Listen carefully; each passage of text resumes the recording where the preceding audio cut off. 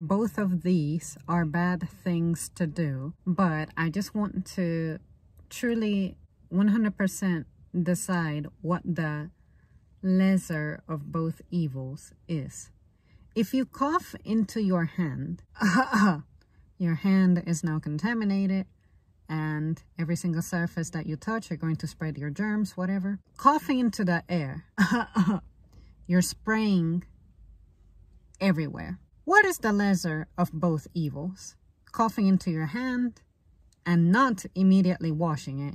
Let's say that you don't have access to washing your hands for about an hour, 2 hours, 3, and in that interim, you're going to have to be touching surfaces, possibly touching people. Is coughing into the air worse than coughing into your hand?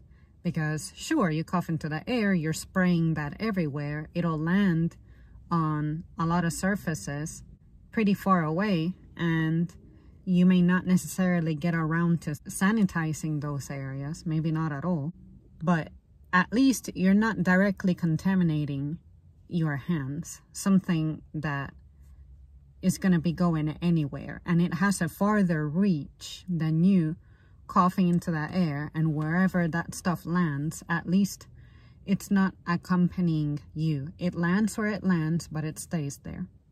I honestly do not know what to pick. I personally always try to have like a disposable tissue type of thing where I can fold it a couple times and then let it go, and I have a thing of hand sanitizer at the very least with me.